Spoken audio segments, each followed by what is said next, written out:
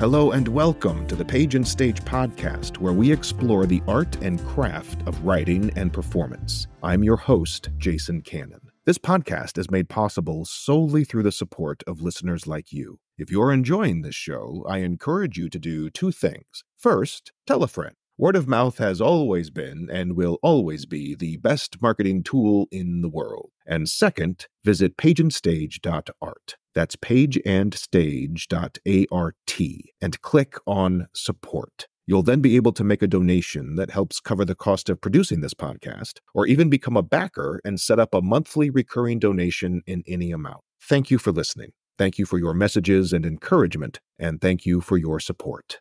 My guest today is award-winning multi-hyphenated theater artist Harrison Bryan. Harrison is a Helen Hayes-nominated actor, a playwright, a librettist, a producer, and a seriously amazing puppeteer.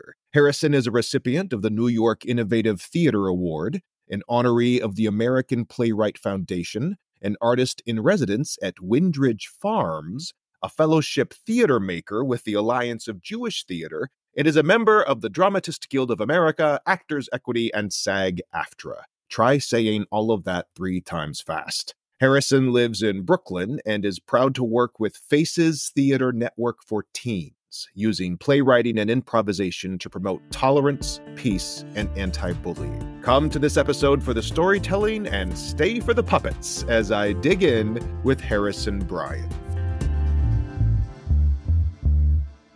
I am beyond thrilled to be talking with Harrison Bryan today. It's been way too long, Harrison. Jason! And what's so funny, you live in Brooklyn. I'm in Sarasota. We met doing a show down here, which we'll get to, but you currently are in Florida as well. Yeah, I know. We're on separate sides of the state right now, but opposite coasts. I mean, many things I love about this wild ride of an industry we're in, but I think the ability to sort of pick up my life and move to a different life at a whim is part of the charm. So I'm currently in West Palm Beach, and I'm doing a production of Death of a Salesman at Palm Beach Drama Works. Yeah. And yeah, so I'm currently in their awesome acting housing, and my roommate has left, so I can be as loud as I want on this podcast. Great. Good. We won't get podcast bombed, if that's even a thing.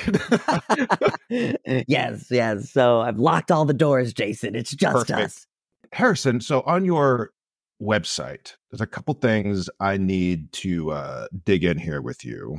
Because you are Brooklyn born and raised, right? Mm-hmm. Yeah. And yet you went to Boston University? How does, like, a dyed in the wool, and you're a Yankees fan, right? So, fun story. I'm actually a Mets fan. Oh, you said it out loud. You are recorded saying it. It is my curse to bear. But I grew up a Yankees fan. In 1999, I saw them win their third World Series in their fourth year. Right. Yeah, and I got, to be very honest, I remember I was at Game 4 of the World Series in 1999 when they won again against the Braves. They swept. It was a terrible World Series. I mean, not if you were a Yankees fan, but at that time I was 8 years old. For the rest of the country, it was terrible. For the rest of the country, right? And so I was 8 years old, and I remember everyone screaming like they won the World Series again, and the whole stadium was so excited. My mom, bless her heart, is a huge Yankees fan, and I remember sitting there being like, I'm not excited anymore. I'm bored.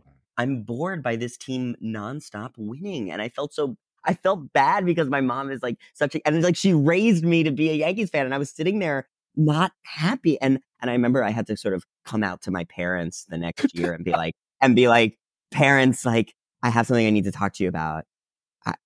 I don't think I want to root for the Yankees anymore. I think I want to try and root for the Mets. And my dad, who is a closeted Mets fan as well, he was like, "Great, we'll go get tickets for Shea Stadium. Let's go see. But like, let's not decide anything right now. Let's see how the whole season turns out. And maybe you can always go back to the Yankees. They're always right there, honey." And then, and so of course, the year 2000 is happening, and I'm rooting for the Mets the whole time. And who do the Mets play in the World Series? That Subway Series. It's the Yankees, and I remember sitting there and watching the Mets lose.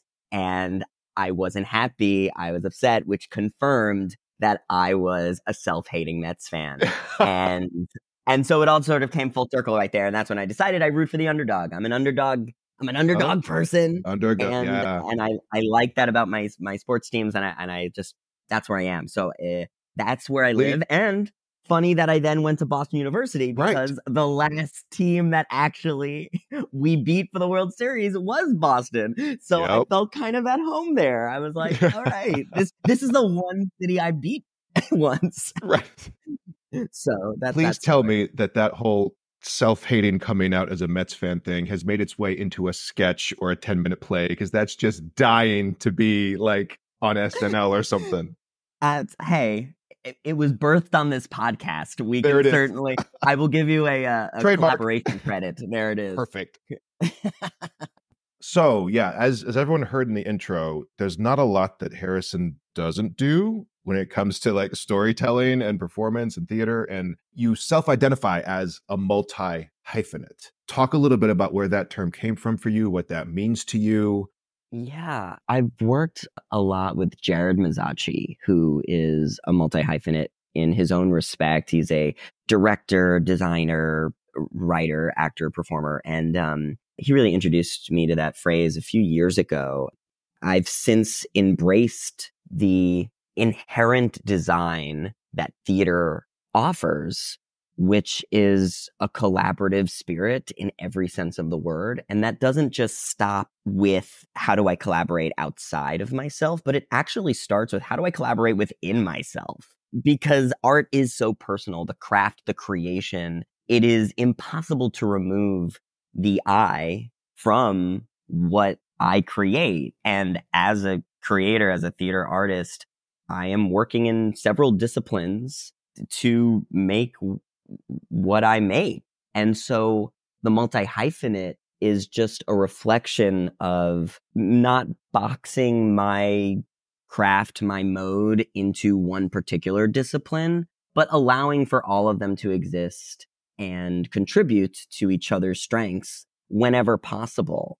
I would say like my playwriting really came up because I found it very therapeutic to write characters and stories. And, you know, you share your work with enough people who are like, this is interesting, keep going. You just kind of keep going. Yeah. And I think I was very lucky to be encouraged at a young age. I had a playwriting class even in high school. And I had some really great teachers who encouraged creative writing. And that always felt like a hobby. And then once I graduated from my acting program at Boston University, that hobby kind of got folded into my acting, in that I would be in rehearsals and working on a play, and people were like, what are you working on? Ooh, can we read it out loud? And suddenly I'm scheduling readings during my rehearsals with the actors that I'm in the company with. And it becomes an indistinguishable reference of time, where it's like, how am I exerting my time? How am I managing myself as an artist so that nothing feels like it's on the back burner? It's all cooking at the same time. Yeah. And so when I refer to myself as a multi-hyphenate, it's because it's not about the order of which I list my creative disciplines. It's all hyphened. It's all happening collectively on the same line. It is connected. Yeah. I think I used to compartmentalize all of it. I used to say, like, today I have my acting hat on. Today I have my writing hat on. Today I have my puppeteer hat on. Today I have my producer hat on. I think that is it's an unfair expectation, because I only have one head. And rather than buying a ton of freaking hats, I'm now adapting this sort of Sherlock Holmesian multi-brimmed hat. It's just about what I'm, I guess, in the moment leading with, but all the other stuff is still percolating and talking to each other. Yeah. Front of the hat is Yankees. Back of the hat is Mets. Yes, that will keep my parents very happy. Exactly. I think that's right. And so that's sort of where I live with it. And I'm excited by it. And it feels like a lot of artists and actors and writers, directors, designers, it seems like we are in a bit of a renaissance, in that even though there's more competition, and I use competition in air quotes because like we're all in the same boat. We all got to swim. We all got to learn to swim together here. Yep. And there are a limited amount of opportunities. There's also now more than ever so many opportunities. To self-generate opportunities and to, Yes. And so I'm surrounded by a lot more of these multi-hyphenates than I've ever been. And it's really exciting to sort of just bounce off of each other and share resources, strengths, and get better at the things that we want to get better at. And just keep adding to the toolbox. We talk about toolboxes all the time as actors. Yep. And it's like our toolbox, we are actually, we are Home Depot. We are no longer just carrying a toolbox. We are, or the whole store. We are the department store. And what an amazing opportunity to continue to grow in that respect. I think this is a fantastic way to think about storytelling in general, and storytelling as a mechanic. It just works because it works, right? That is the singular thing, but there's so many ways to express it. Just this morning, for example, I was whipping up a new bio for the show that I'm going to have up in New York this summer. And I had to ask the PR person, what kind of bio do you want? Who is it for? Just like you, I'm sure you have a million different bios on your computer in a file, right? And it's like, well, am I the actor in this show? What does the audience want to know about me in this particular context of this particular project at this particular time? And okay, I can provide you that bio because we can't provide the entire 8,000 word bio for every single project. You got to boil that down to 300 words. So there's a chance there then to get specific inside this largesse you're talking about. Yeah, and I'm really interested, and I'm more and more curious in how they speak to each other. And I think you have to always know your audience. You have to always know, like, and also just as a freelancer, I am often employed. So, you know, when I am specific lane, right? Yes, when I'm on stage in Death of a Salesman here, like, they're not interested in my author notes for Arthur Miller, you know, and maybe Harrison, leave the puppet at home for Death of a Salesman. It's not that kind of show. It's not that kind of show. And so I think it's really important to establish clear communication and boundaries and expectations when you're in processes where you are not like spearheading it. Inside of that, and this is where I go back to like, what is my internal collaboration? Yes. Because when I am in performance, I am no longer just looking at it from where do I fit into this show as an actor, but as I am acting in it, my writer hat is spinning and I say, what is the playwright's intention in this scene? And how does it connect to the scene before and after, which is dramaturgical work that we do as actors all the time. Yep. I just never thought about it as a writing tool as well. So then when I'm sitting down and I'm writing a play and I'm like, what does this scene need? Sometimes my acting brain is spinning and it's like, well, if I was performing in this, what are the questions I would ask as an actor? And so I'm asking these questions from different lens and viewpoints, and that's just opening up my world. And so I'm way more interested and curious in that than compartmentalizing anymore. Yeah. When I teach playwriting and students will come up with like one of those juicy speeches, it's the aria. It's the hero finally claims his love or reveals the secret, or it's the juicy speech, right? It's the Oscar-winning moment, right? When they show the clip on it's that speech. And if they're struggling with it, I'll do exactly what you said, Harrison. I'll ask the playwright, hey, if you were the actor in this, how would you want it to go? As an actor, you want that speech just to feel like honey in your mouth. You want the speech to lift you like you're on a surfboard on a huge wave. And if you can bring that, as the playwright, I'm overanalyzing.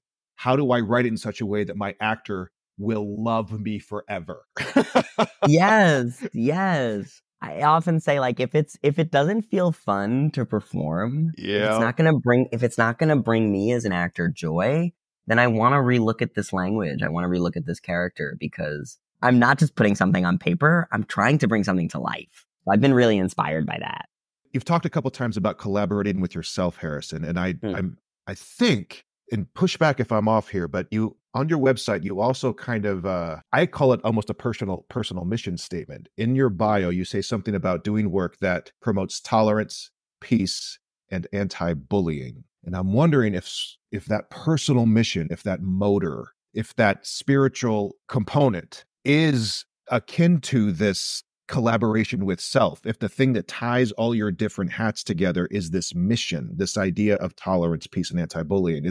Am I kind of pinpointing what kind of makes you tick? Or have you even thought of it that way? I have not. That's really interesting. And I think as artists, our subconscious is always at play. I think we're always we're always kind of dreaming as we create. And so it doesn't surprise me that as I try and accept myself internally in all of these capacities, it speaks to the themes of what I try and project into the world as my values, both creatively and just humanitarily.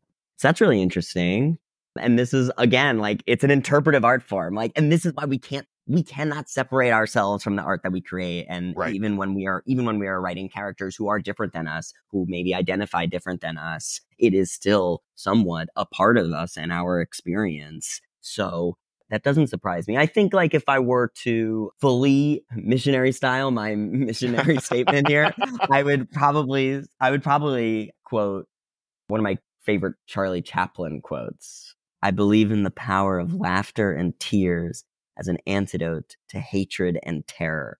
It stems upon the idea that everything I try and bring into this world is an aid to humor, like using humor to connect ourselves to the desire to wake up every day and grow and learn and be a better person. Yeah. I think nothing I ever bring in this world, no matter how dramatic of a scene I'm in, or no matter how tragic a play that I bring to the surface, I think it has to have some kind of humor. And so that's a big win for me. Yeah, that's one of my favorite Shaw quotes. The truth is the funniest joke in the world. Yes, that's right. When I feel myself getting too precious in my work, I just have to remind myself of that. The truth is always funnier. The truth is always weirder. The truth is always scarier. The truth is always more dramatic. I don't have to make it up. I just have to skillfully reflect it. And that's why Shakespeare had all of those fools. Yeah. Oh, my goodness. The truth bearers, right? I mean, the people who are looking at the world through a slightly askew lens to comment on the absurdities of life, and you look at those characters. So I feel like that's that. So I'm so in that world. I'm so in that mode. And as we try to take what we do with the utmost reverence and care and seriousness, like, we can't lose the fact that this is fun and a gift and a joyful endeavor. So I think it's the balance. I always think it's the balance. The anti-bullying thing was a program that I was a part of in my high school studies. Oh yeah, please. As well. It was called Faces Theater Network for Teens, and it was amazing. It was an after-school program that took students of all ages who were searching for, like, help outside of challenging situations, inside and outside the house, inside and outside school. They would bring in those frustrations, those issues, those high emotions. And we created, like, almost like improv therapy, where we would get to sort of just bounce back the scenes of our life and what we wish we had said in those moments to each other, and create sort of scenes. And yeah, it was really amazing. And and then we would take those scenes of what is happening in our real life, theatricalize them, and bring them to schools all around New York City. Wow. And then create a conversation about, like, hey, what are things that are harmful that we are doing to each other that we can better? And sometimes, like, you'd bring your show to a school, and, it was still high school. So, like, there would be bullies in the audience being like, beat him up. Right. But then what was amazing is, and this is why theater is the best, it is a community-based art form. You would have other people being like, shut up, I'm watching the show. Right. And suddenly the power of the bully was Subverted. Non-existent. And it was subverted because we were all doing something so much more than belittling. So I really love that. And I think that sort of that has been a primer my entire life. Peer mediation, theater therapy, communication, that has been a primer in what I hope every process I've ever been a part of. And I can sort of sense when communication needs to be stronger, or, like, when things can feel potentially toxic in the environment. And I'm not perfect, but the awareness of it is so primed. And that's been a major mode of my collaborations and what I hope I am inside a rehearsal process. And yeah, so I'm very grateful for that. I'm very grateful for it at a young age where my mind is still moldable. And it just kind of stumbled into my life. And it was my college essay, and the program doesn't exist anymore now, unfortunately, because it was sponsored by Maimonides Hospital, and a lot of that funding, obviously, for the arts, that's the first thing to go. But I do find it really important to bring that forward in everything that I do.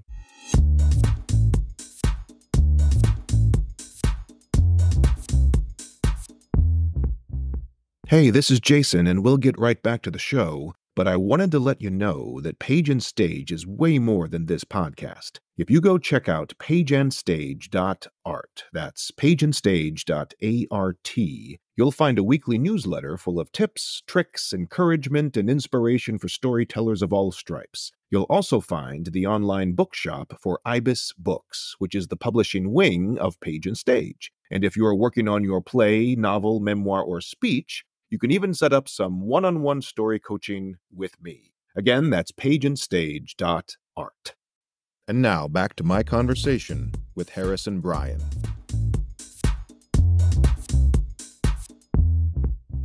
Harrison, you and I met doing Hand to God at Florida Studio Theater. And I actually had Brenny Campbell on here just a couple episodes ago, and we waxed poetic about this show. It's clearly a show that was very special to the entire team. Every show is important in our careers, but there's always those handful that kind of stick out as like, oh, I would take that ride again right now. So I want to use Hand to God to kind of get into your puppetry and into all the different things that happened in that show and how you and I worked together. Because I don't even know if you remember this story or not, but the way you and I first started working together was a lot of fun too. Let's start with how you got into puppetry in the first place. Yeah. Oh my goodness. Puppets. So my mom shared with me very recently, like last week, a picture. She found, this is crazy. She found an essay that she had written that was published by a children's magazine before I was even born that was talking about the magic of puppetry. Whoa. And so inside the womb, this was already being... I was already absorbing my mom's love for puppetry because she was a lover of young education. She was a lover of theater and the arts, and she brought puppetry into her classrooms as like a teaching tool for children. And obviously we know from all of the history of puppetry that it is an incredible teaching tool, and that children, especially children, can relate to puppets in a way that they do not necessarily relate to their adults or their peers. So I think I was definitely introduced at a young age. But when I was 11 years old, I was taken to Broadway to see Avenue Q, and my parents had pretty much no idea what they were taking their 11-year-old child to. I was going to say, that's pretty intense for an 11-year-old. It's puppets, they had but no idea. It's R-rated puppets. They had no idea, but it blew my mind. It immediately became my favorite piece of theater I've ever seen. And the first time that I had witnessed the puppeteer with the puppet. That puppeteer is not hidden like in Muppets or like a lot of the school or church shows where the puppet just is above a curtain and you don't see the puppeteer. The puppeteer is in relationship with the puppet, their own puppet, the other puppets. Everyone is there together. And that the theatrical conceit of the puppet and the puppeteer are one entity, that was magical to me. And it is, for me, the core of theater. That we are presenting something that is not actually happening, and we are all buying in and believing in the magic together and seeing something that is not alive become alive. It is magic. It is God. So puppets to me are the physical manifestation of our imagination. We are believing something to be true because we believe it's true. Yeah. So because that is so profound to me, I have to have it in my life. And so I just decided at a certain point to become healthily obsessed with puppets. And and I self-taught myself. I would for like a year watch every YouTube tutorial I could find on how to be a puppeteer. There's just not a ton of like puppet schools. Like there's not like a ton of like puppet training programs on how to puppeteer. They exist, but like the mainstream puppet world is just Sesame Street. Like there's, and then you have to get like really fringy about it. You got to look to like Europe for like all these fringy European puppet companies, right? I mean, it's like, Yeah. there's not that much. So in terms of like training and education, for me, it was a lot of self stuff. So I was watching everything I could find. And then what happens is you tell someone that you do puppetry, and then they're like, great, I need a puppeteer. And then I was lucky enough to be cast in a show off Broadway with a bunch of puppeteers. I was cast in a NYU thesis with a bunch of like puppets on film work. And I'm just full sponge. I'm in full sponge mode. I am asking every question to every professional puppeteer. Talk to me about breathing, technique, voice manipulation, lip sync, eye focus. Like, there is so much incredible technical craft that goes into it. So I then became obsessed with the craft and the technique because it is a form of physical comedy and clowning, but just in your hand. I just became sort of in love with that. And what I found is that like so much of the work for puppeteers is children entertainment based. And that because of Avenue Q, my love for puppeteers and puppets was not children entertainment based. It was subversive. It was sinister with a charm. Super edgy. Yeah. Edgy. Like I love the idea that puppets can speak to adults because they're speaking to our inner child. Mm-hmm. That is some deep seated stuff that I want to get into. And so, so that's sort of like my journey with puppeteering, and I'm very happy to have it in the arsenal. And it's like how it speaks to me as a physical comedian and how it speaks to me as a theater maker. I'm always looking to, it's so theatrical. It's inherently theatrical. So it's like, I want to try and insert puppetry in everything that I can. And whether that's hand puppetry or that's shadow puppetry, it's animation, it's all of it. And so then obviously when I saw Hand to God, and I saw that play in New York 3 different times in 3 different theaters. It's the play that I'm so mad I didn't write myself. Because it's everything that I want a piece of theater to be. And I'm in love with the sense of humor of it and the darkness of it and the depth, the emotional depth of that show is just brilliant. And so, so many kudos to Rob Askins for brainchilding that, and kudos to the Ensemble Studio Theater and MCC. The fact that little show that made it to Broadway and now has made an impact in so many of these regional theaters who are brave enough, brave enough to put on this show and risk alienating their audience. I think the people who will stand by this piece, I think really understand something on a deep, deep level about what it means to be a theater artist and what it means to challenge ourselves. And that show is such a challenge. It is Hamlet for puppeteers. I mean, it is so great. So I'm so blessed to have that opportunity. I'm very curious to hear your perspective on our process in that, because for me, it was such a fever dream. And that's my point, Harrison. Yeah. I was going to ask you, set you up, is you saw it, you were desperate to do that show for how long? Oh, I mean, I was emailing people like a madman for at least a year and a half. Anytime I got a Google alert to Hand to God, I was like, you need me in this show. And you were my Excalibur. I mean, like, someone was willing to help me pull this sword out of the stone. So. You got the call from FST saying you got the role. What happened to you? Like, what did your apartment survive?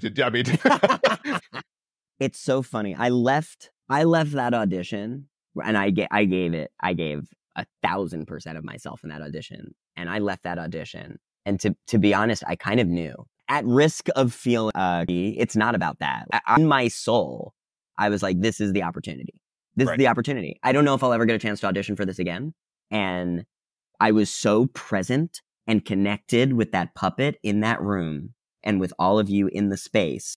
I guess if I hadn't got it and I still felt that, it didn't matter. Like, that's what I mean. Like, it didn't matter whether I got it or not. Like, getting the call was a beautiful moment. And I remember I was on the porch with my mom and we'd hugged each other. So it was like actually it was actually quite a touching moment. Very beautiful. I really, really wanted it. And as an actor to really want something and then get it, it's rare and beautiful. Super rare. So very often you'll be like, oh, that audition sucked. And then you'll get it and you'll be like, I don't know who I am anymore. But, so it wasn't about like, I got it. It was just like in my soul, I got it. I understood what it was like to play this role, even just for those 5 minutes. And it felt amazing. And so regardless of whether I got the call, I was like, and my soul is full my soul is full, and I was doing it. I was really doing it with a puppet that I had made myself. Yeah. So it was so meta and yeah, it was fulfilling. It was just so fulfilling. So my house survived. My heart grew 3 times that night. That day, right?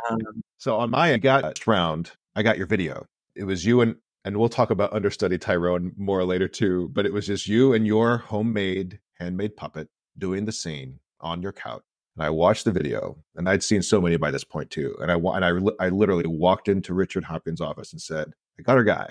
This will be the guy. I know we still have callbacks, but put him at the top of your list. When he comes in, just open your eyes a little wider. But I literally said to my AD, and this, again, as a director, this is not what you're supposed to do. I was like, this is our floor. If anyone comes in and blows him away, great. Yay us. But that's not going to happen. Very nice of you to say. So then this is what's fun. I don't know if you remember telling me this, but it was about a week or two into rehearsal, and you pulled me aside. We were just chatting, and you said something that stuck with me. Jason, I came into this wanting to do this show so bad, and I knew exactly how I wanted to go in my head.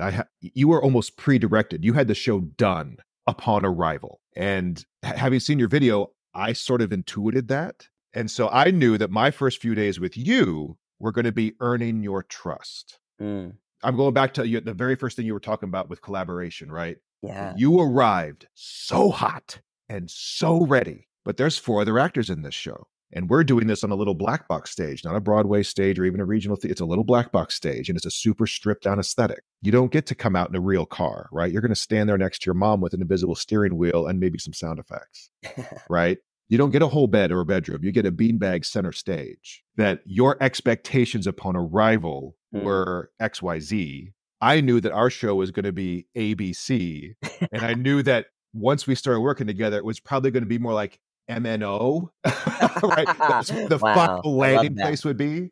But I knew that it was going to take time for you just to trust that everyone else cared about it as much as you did, and to find ways to let Brenny in, to let Drew change your choice in that moment, to let Tom show you something better for this scene. To let, you know what I'm saying, Harrison? And I think it was around week 1.5, 2, where you expressed something similar to me that, Jason, I came in and I thought I was going to have to teach you how to do this show, but thank you so much for helping me be even better, or something like that. I'm totally misquoting you, but that was the idea. No, yeah, that is coming back to me. And again, my memory of this is almost so schizo, because I was so in it, and I was so hard deep into it. Oh man! And I really was. There was a lot of self-direction, because I would film every rehearsal and I would study it. I would study it like an athlete, looking at every single angle and making sure that the puppet was communicating properly. And I think the thing that you really exposed in me, and this is some weird fate stuff, because the character's name is Jason, right? Right? And so I was so obsessed with how to bring the puppet to life that I had completely abandoned the 50% other responsibility of this incredible role, which is the human inside of it. And that's Jason. And you're talking about the readiness to dive in and know exactly how it was. But I was only doing that for half of my mind. And so, yeah, I remember that conversation, because it was about uncovering the truth of everything I didn't know. And I was so certain going into that process that I know this play backwards and forwards. I know exactly who this person is, but I was just focused on half of it. And the other half was being in the room with the people in the space. And you were so giving with letting the puppet have its own life that just took over my brain. And so it was about finding finding the human and finding the Jason underneath. Right. Hilarious if you name this episode "Finding the Jason" with Harrison Finding Bryan. the Jason. That's it. You know what? I'm going to write that down. That's not bad. I always give a title to an episode, but yeah. I really, really had to find the Jason there. And once I did, the contrast between the two characters was able to live. And that's the tension of the play. That's the mystery of it. And that wasn't clear to me. And it was a huge lesson in, I'm not going to say over prep, because I think preparation is everything. Yeah. But if your preparation doesn't leave room for discovery, yes, it is a trap. Yep. And that is tremendous. And that, with the multi-hyphenate thing in mind, is all of it, right? Like you cannot, I hate the word, I hate to say you cannot in any sentence because life is limitless. Right. But I feel like I have learned time and time again that the more expectation I bring into the room, the harder it is to truthfully discover and collaborate effectively. I wrote down MNO because you're right. Like that is exactly it. Like a play comes to life when my ABC and your XYZ meet to form something that both of us had no idea was possible. Yeah. And that really happened with Hand to God. I remember I was kind of bummed that first day of rehearsal hearing about the scaled down aesthetic. I was like, but the play is like these stage directions are perfect. Like what do you mean? Like I have to be in a bed. I practiced in a bed. The circumference of the beanbag will change the angle of my right arm. Like it was like obviously and that's just that is a younger Harrison embracing the brilliance of shaking it up. Like, like letting the shakeup be an opportunity, not an obstacle. Yes. It's huge. It's huge. It's huge. It's huge. So I love that play, and I loved our experience. And I only wish that we had more time and more performances because could have run forever. My God, that audience just had no idea what to do with that show. And it was so funny. Audiences got on the ride so quick, and some just did not know what to do. Some walked out. It was amazing. It was such a social experiment of and it's exactly like what y'all are trying to do in that black box space, where it's just like, we're challenging the audience to meet us wherever this play is at this time. And sometimes the audience is like, those were some of the loudest, longest laugh applause breaks of any show I've ever been in. And at the same performance, people walked out. Like, how do you have that polarity and experience in the same play? And it's like only in that play, because it's just doing things on so many levels. It's always surprising. When I was talking to Brenny, she mentioned how in rehearsal it felt like she was opposite two actors with you and Tyrone, that you were so deep into that and so of two minds and reacting and channel changing so fast without even thought, past the point of thinking about it, that she talked about Tyrone being so present. My experience of that was, and I'm sure you remember this too, is that we brought you and Tyrone up on stage for an improv encore. Yes. So it was me and Will Luera, who was a guest on this podcast back in episode 1, and you and Tyrone improvising. And I'll tell you what, Harrison, this goes to what you were saying earlier. And even on your website, you say something about how in theater, it's the safest place to be unsafe. I have never in my life on stage felt that completely unsafe in the best way possible, because the puppet can say and do anything. Right? Humans, we think we can, right? No, there's there's certain things we cannot say and do on stage. There are certain lines we cannot cross, period. But the puppet has zero shackles of any kind. And Will and I remember him and I just looking at each other and then and there were times when the puppet would do something and Harrison would go, oh, sorry, right? That you were catching and trying to censor Tyrone, and Tyrone wasn't having it. And it was one of the most exhilarating, terrifying 7 minutes that I have ever gone through. But that line about the safest place to be unsafe, I think this play and puppetry it all ties into that same idea, that in rehearsal is supposed to be a place where you fail and fail and fail and fail and fail and fail and there it is. And reveal and reveal and dig and hurt and feel and find it. That will help the audience, right? It's that nonstop process of putting yourself into the most unsafe positions possible to discover the thing that will make the audience have their cathartic moment. We have to be okay with failing. We have to. We have to embrace that as part of the process. And I hope to exist inside spaces where that is welcomed and encouraged. And you're right, that puppet, Tyrone especially. And I feel like I'm not I certainly don't lead with my improv training. I haven't had enough improv experience to really be I can hold myself in an improv setting. But that puppet just unlocked a certain improviser. it just unlocked a freedom in me that I want to bring to every performance, because you're right.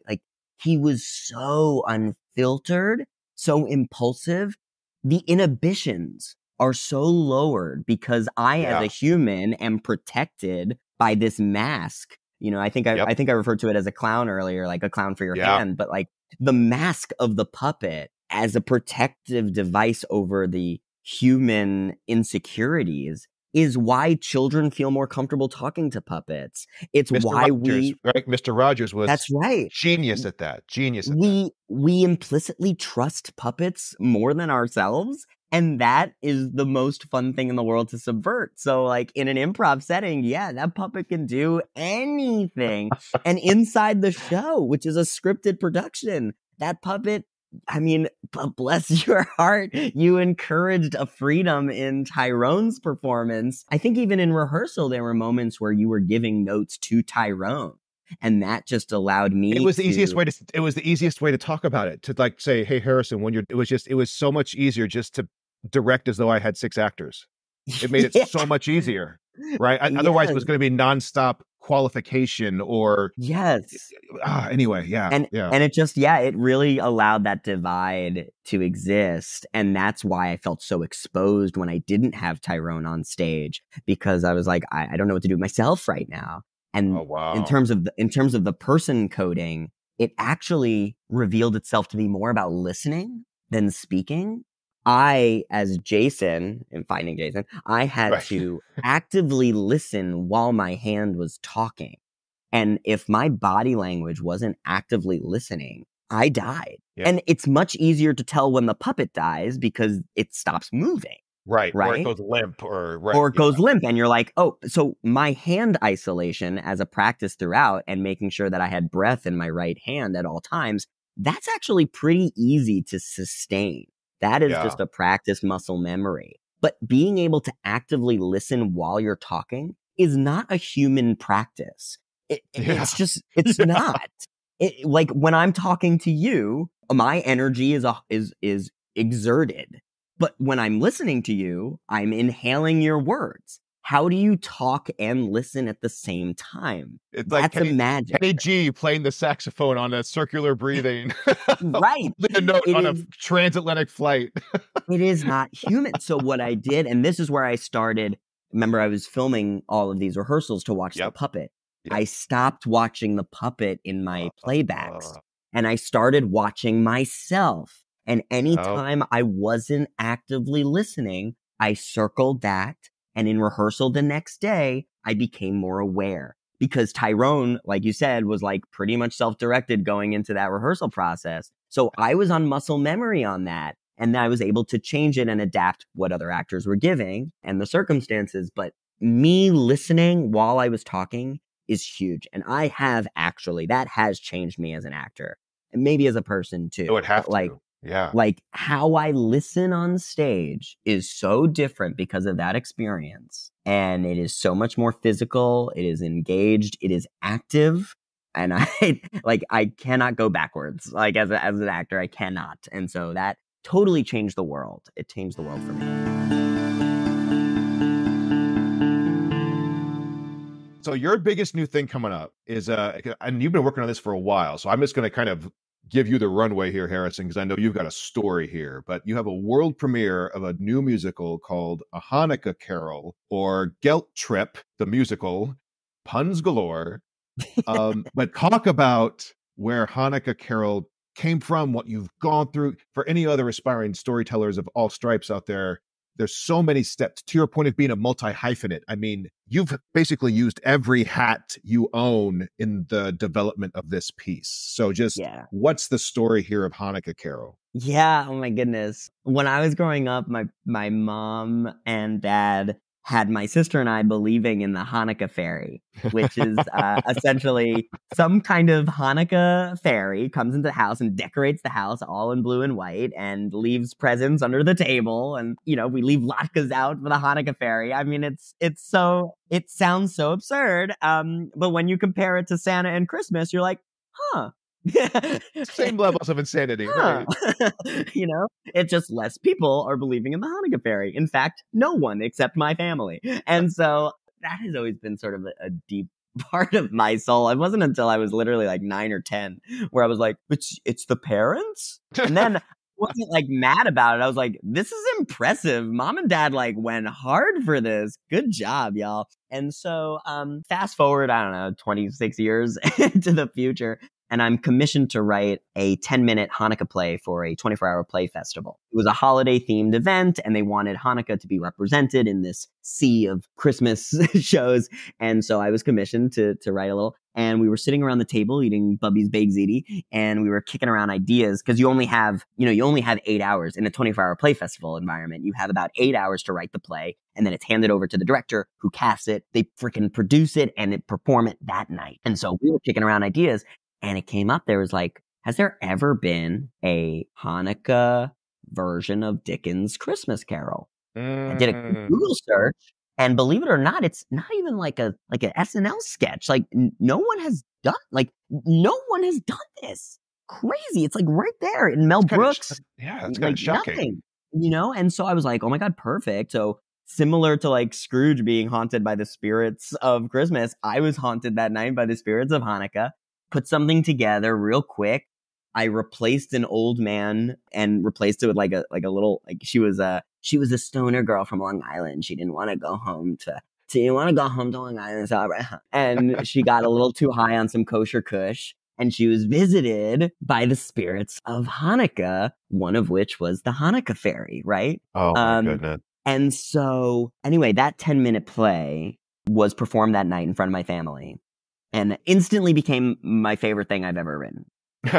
It was like every line got a laugh. It was absurd. And it felt like we had stumbled upon a new holiday tradition that we didn't know we needed. And people were like, you should make it longer. You should like that. This could be a full thing. And I was like, oh, okay, cool. So I sat on that idea. A couple months later, I was emailed by a writing team from the BMI writers program. And that's It's like a musical theater lore of like, ironically, Avenue Q, the writers of Avenue Q guest teach at this program all the time. Like it is where a lot of new musicals get developed. A lot of great musical writing teams meet. And I was asked by a composer friend of mine who I had worked on with a puppet project at NYU. And he was like, hey, my writing partner is looking for a book writer for a new musical. We don't have any ideas, and I know you write. Do you have any plays of yours that maybe could be adapted into a musical? We'd be interested in looking through some material.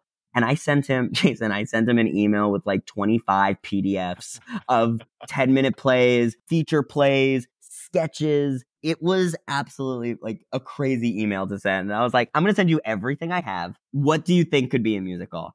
And at the time, A Hanukkah Carol really jumped out of, and at the time it was called A Hanukkah Carol or A Hanukkah Carol or A Chanukah Carol or A Hanukkah, like because there's 16 different ways to spell it. So I used all of them in the title. And they were like, we'll have to pick a spelling, but we think this could be a musical. And I had always dreamed about writing a musical. Like I grew up in Brooklyn. I was going to Broadway musicals when I was like 4 years old. I'd been in musicals. Like I love the absurdity and the insanity of a musical. Like talking about like puppetry too, right? Like we are gonna really buy into these people breaking out the song.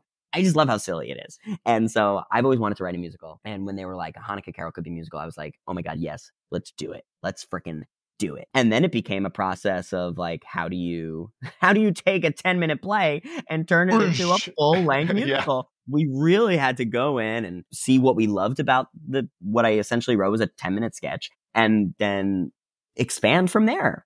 And we found a lot of heart in doing that. And at the time, remember, she was smoking kosher kush, and that's what forged the spirits. And we wrote a full R-rated version where that was still the case. And we then presented that in a reading with a couple producers. And the feedback we were given is, this is really funny, but your audience is so niche and limited. What would happen as an experiment if we took out the drug use and the curse words? And I was like, my love, my sense of humor, my South Park, like all of that was like at play. And I was like, as an experiment, let's do it. And one of the smartest notes we've ever gotten, because what happened is we were able to keep all of the humor and the joy, but add real holiday magic to it. And suddenly our sort of like Reefer Madness meets Christmas Carol became, just another Christmas Carol. And A Christmas Carol is so popular, not because it's like good, but because it speaks to like the heart of why we love family and why community is important and why we gather every December, whatever, to celebrate life. And suddenly this show had that, but it also had something even more pressing, and that is the celebration of your identity inside an overwhelming majority that you do not necessarily fit inside of. Yeah. And as a Jewish person who has celebrated Hanukkah my whole life, whose parents had to make up a Hanukkah fairy so that I felt like every year in December I had something to be proud of and celebrate alongside my Christmas celebrating friends, the fact that our piece speaks to the heart of wanting to feel included and then celebrating what it is that actually makes us unique and special is a layer that Dickens simply does not have. Mm-hmm. On top of that, we have a comedic sensibility, which I find that Christmas Carol often lacks. It's like, except for the Muppet Christmas Carol and maybe like Mickey Mouse's Christmas Carol, right? It's like, we're not laughing for most of this show. In fact, it's a ghost story ? We're supposed to be scared. And it's like, actually, I want people laughing on every single page. And then I want them to be like crying and having like a heartfelt emotional moment that they were surprised by. Because of this added level of identity and of inclusion. And I think we've really captured something potentially super special. And so now the challenge of like, okay, so we've written something that's like really super special. We have like, I don't know, 14 original songs, which is 14 times more Hanukkah songs than exists on this planet. That already exists, right?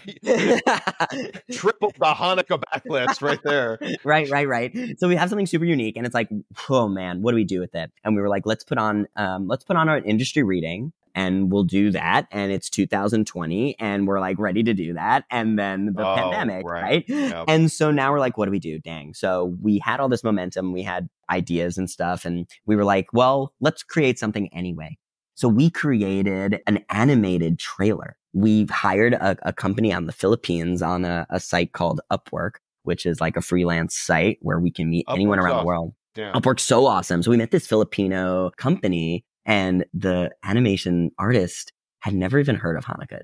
Hanukkah was like, can you tell me about Hanukkah? And it's like, okay. And so we create a 2-minute animated teaser trailer, and suddenly this comes out, and we're getting like 100,000 views on TikTok, whatever. And it's like, people are like, when's the movie coming out? And we're like, oh, did we just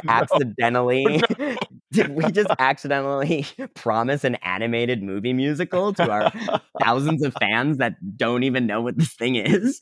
And it's like, wow, we are potentially sitting on not only this full-length musical, but also this animated movie musical that is going to fill a gap of Hanukkah content that is comedic and delightful and can exist every year. So then multiple hats are happening, right? Yeah. And the pandemic happening, I send this trailer to the artistic director of Roundhouse Theater, company that I did A Curious Incident of the Dog in the Nighttime, where I performed their Helen Hayes nominated production. And I'm just sending this trailer to every theater I've ever worked at and being like, I don't know what theater is anymore, right? What is theater? We're in the pandemic. I don't know when everyone's going to come back, but like, we have this show that we're really excited about. You know, would you be interested in potentially taking your holiday slot and inserting a Hanukkah Carol in? No one's ever done it. No one has ever done it. Roundhouse Theater came back and they were like, we are interested. Our slot currently is taken up this year, but like let's maybe look at it for the future. A week later, the slot that they had, that production dropped out, and they're like, we need a holiday show ASAP. Send the script right now. And it was like, okay, so I'm going to send you the script. I'm going to send you the score. Ryan Roulette, who's the artistic director there, shared it with his whole office. They loved it. They're like, we want to do it this year. Fast forward to the end of that year. It is very challenging to put on a musical. And regional theaters all around the country right now are dealing with a drop in subscribers, a drop in government support from their usual grant money, and the money that they obviously thought they had, it became really challenging. And also time crunch, right? We were trying to fit in a whole new musical in a short amount of time. So it was agreed upon from all parties to remove the show from that season. That was 2020 now 3. We were going to do it last year even. That was removed, and we were left with like a whole year. Because of the nature of a seasonal show, it can only be done in that 6 to 8 weeks. But you're set up for this year, right? Yeah, so this is where it gets crazy, because that week we were not going to submit for this, but there was an opportunity called Open Jars Shark Tank, where you pitch your musical to Broadway producers as like a Shark Tank venture. Oh And my we already goodness. had a production lined up. We weren't going to submit to this at all. Like we Right. were like set. But then this production got like canceled, and we were like, well, let's just submit anyway. They, out of like 400 submissions, one of 6 shows, we are Oh, picked. wow. Harris. We end up pitching this show to these incredible producers, and we are voted as like the audience favorite. So now we've got this like audience favorite Broadway Shark Tank for something that so again, it's like the obstacle became the opportunity. Yes. So then that happened. Roundhouse Theater came back. They were like, hey, we heard about your Shark Tank win. That's amazing.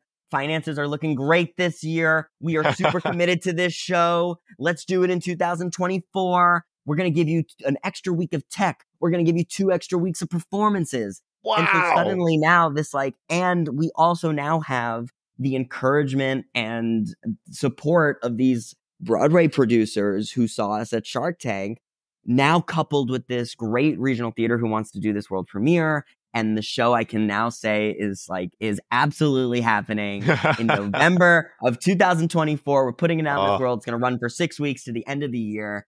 And that we hope can then get transferred and brought to New York for the next holiday season. And then really the dream, Jason, is that this show can, with as many Christmas carols do, happen every single year. Every year. Many communities around the country, maybe even the world, and then eventually, get adapted into that animated movie because people are asking for it, or like, I forgot to deliver. Harrison, you mentioned the Muppet Christmas Carol, the puppet version of Hanukkah Carol. Come on now, Harrison. Well, I mean, obviously there's a puppet in a Hanukkah Carol. I just got myself another producer credit, right? Am I yes. Putting it. So instead of Tiny Tim, because like having like a sad crippled boy does not belong in a musical comedy, I think. So we went with Kitty Tim, who is a dying cat on their 9th life. And this cat is like really struggling to get through this show, and she has to rediscover her love for Hanukkah, obviously, and how that impacts Kitty Tim is a spoiler I will not give here on this podcast. But that is a puppet, we believe, and so that's going to be, that's just one of the many charming, fun differences in Hanukkah Carol. That was a journey. I just spilled a lot onto you there, but I wanted to sort of articulate, like, for me, the main thing, and maybe you can play back that whole journey in like 3 times speed, so people can hear the journey but not have to sit through it all. But I did over the course of 4 or 5 years I just gave you in 10 minutes or so. But like the main thing that I've discovered in terms of really pursuing a commercially targeted theatrical venture right now in this climate of producing theater is like, there is so many moments. I mean, 3 or 4 years of this has just been self-producing, self-developing, writing nonstop, performing it ourselves if we have to, asking a million favors from a million beautiful people, a crowdfund campaign, right? Where we raised $35,000 by begging friends and constantly bombarding in emails and texts and Facebook and Instagram. I mean, like it is we use the word hustle a lot, but this is a hustle. And ultimately the thing that got me through it, we feel so lucky to have the support that we have and the theater willing to do it and talking to licensing companies and a promise and a hope for a future. But like it all starts with really, really trusting yourself and the reason for the show to exist and not stopping. Like just so many, I don't even think I even got into like some of the other hurdles that we went through, but like there are so many moments in this process leading up to this year that have been like, it's just not in the cards. It's just not happening. And you get so many no's, but as long as the inner artist in myself is saying yes, and the collaborators that you surround yourself with are saying yes, it's cliched where it's like, believe in yourself, but like, that is it. That is what we have at the end of the day. It's that belief in ourselves as creatives to continue in spite the obstacles, that every obstacle is truly an opportunity, that really buying into that philosophy has created this opportunity. I really think that's true. Great, Harrison. We're just going to wrap up here with a couple pieces of advice and a spotlight. What is the best advice that you have ever taken? Yeah, I've taken a lot of notes in my life. I'm a big note taker. You're an actor. Yeah, I'm a big note taker. And I love notes. In fact, if I'm in a rehearsal process and the director doesn't give me notes, I'm like, they're not watching hard enough. Note to director. I just gave all directors a note. But every director listening, give notes. Yes, give notes. Well, I welcome them. I love them. I think one that really speaks to me is an advice on auditioning that I wanted to share, I think. And that's that, like, obviously, like, prep is important, and walking into a room with confidence and your prep and strong choices and ideas is huge. But the thing that I was told my senior year by Mary Buck, who was an amazing casting director and TV and film for many, many years, she said that what I need to walk into the room with is gratitude. And that before I walk into any room, and whether it's an audition room, a rehearsal room, a stage, a writing room, I mean, literally wherever I'm walking, a Zoom room, like wherever I'm walking in, what am I grateful for about this opportunity? What am I grateful for in my life? Who am I grateful for in my life? Walking in with that energy can be felt so much more on the other side of the table than any amount of prep work. I don't need to show you how much work I put into this. I need to show myself that I'm grateful for this experience. And when I'm walking in with that energy, the room changes. And it changes for the other people, but it also changes for me. And that was like a huge piece of advice that is certainly, I really try and I think about that a lot. I think that could apply to pretty much any situation, any job, any profession, that gratitude practice sets it's a meditation. Stage. Yeah. Yeah. It's a meditation for sure. It is a space to return to whenever the stress feels too high. I often do like gratitude meditation, mantra work like that, because it can very often feel life and death all the time in this work. And again, art is personal, right? So it's hard to say it's a business, because it's my business. I am the business. I am what I can only bring in what I am.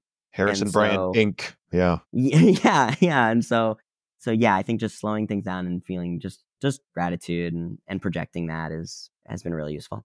Flip it. What is the worst advice that you've ever given? I had to text a few people for this. There were a couple people. There was nothing that, like, I've been practicing mindfulness for a few years now, like in a very daily practice kind of way. And I was recently married. I got married about a little less than 2 years ago. So I went to my wife and I was like, "Is there any bad advice I've given you over our many years of dating and existing together?" And she was like, "Let me sleep on that." And then I ironically, one of my best friends and my collaborator, Brandon Zellman, said, "Yeah, I know exactly what the worst advice you've ever given me is, and that's you don't need sleep." I think I'm so obsessed with time management and being productive. And I think a lot of that comes with, maybe some OCD, or maybe just like the need to make that I've often dismissed sleep as part of my narrative of being a human being. But I've learned actually that sleep is a necessity and you need to take care of yourself. And your health is really important. And that sleep and resting is a natural part of gaining health. And so I have now recharged that. I think you can oversleep for sure, but I think we need sleep, and we should not be telling people not to sleep. So for all the people who I've said that to, I apologize, including my wife. I love you. Oh, she's there. How wonderful. Yeah, she just walked in. I think she just woke up, which is even funnier in that. People tracking, it is 12:30 p.m. Harrison, thank you so much. I just want to give you a little last minute here to tell all the listeners how to learn more. Where can they find you? Where can they follow you? If they're in the right city, what show of yours should they come see? Just let us know what's going on. Yeah. So, I've got a website, harrisonbryan.com. You can find me on Instagram at @HahaHarrisonBryan. We'll throw out a couple of other things. You can certainly find out more about a Hanukkah Carol at ahanukkahcarol.com or at a Hanukkah Carol. Which spelling? Sure. It's actually, we went with how the iPhone auto spells automatically Hanukkah. Autocorrects. Yeah. That's actually a brilliant move. So it's HANUKKAH, Carol, CAROL. Carol. And yeah, I would say like those are all my main stuffs. Oh, of course, you can follow at understudy Tyrone. Oh, yes, please do. For more sock puppet nastiness, if that comes into play. I'm also working on another musical called Balls. Find that at Balls Musical. It's a satire of the Pokemon universe. And that's all I'll say about that. But if you're a gamer and a nerd, come find us at Balls. You'll have a good time. But no, I'm generally around too. Like I love cold emails and cold messages. I've got a contact me section on the website. So I love when people just shoot me random messages and I answer everything. So hit me up. Harrison, thank you so much for the time today and best of luck with all of these projects. You're awesome, Jason. It's so good to see you. You've been listening to the Page and Stage podcast. All my thanks to this week's guest and to all of you out there for listening. You can learn more about all my guests and access their websites, links, and upcoming projects in the episode summaries. And you can become a backer of this podcast by clicking support over at pageandstage.art. Send me your thoughts and questions at jason@pageandstage.art. I always love to hear from you, and I'll be featuring your questions on future episodes. This podcast is built with Alitu, the all-in-one online podcasting app created by Colin and his amazing team over at thepodcasthost.com. Thank you again for listening, and until next time, I'm Jason Cannon, and I cannot wait to hear your story.